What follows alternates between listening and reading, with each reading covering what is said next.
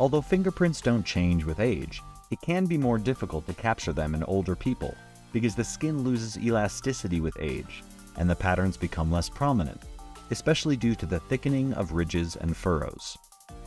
Construction workers, especially bricklayers, as well as people who often wash dishes by hand, lose some detail in their fingerprints.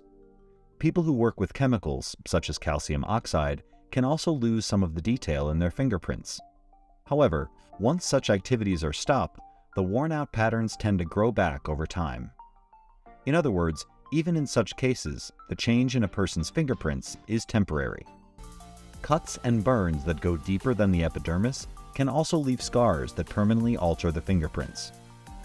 In rare cases, cancer treatment can also cause you to lose your fingerprints.